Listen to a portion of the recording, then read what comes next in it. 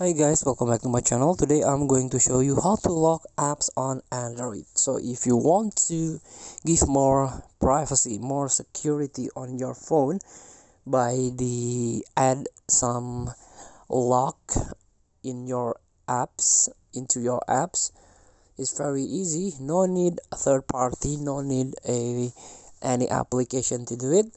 Just go to your settings on your Android phone and try to type the app lock here. App lock, you can type it. So you have to enter your privacy password first, make sure you don't forget. And also here you can turn off password, change password, and this is the privacy feature. You can hide apps, private save, and app lock. So in this app lock you can choose the application you need to or you want to lock. For example, I want to lock my email here. Just turn it on.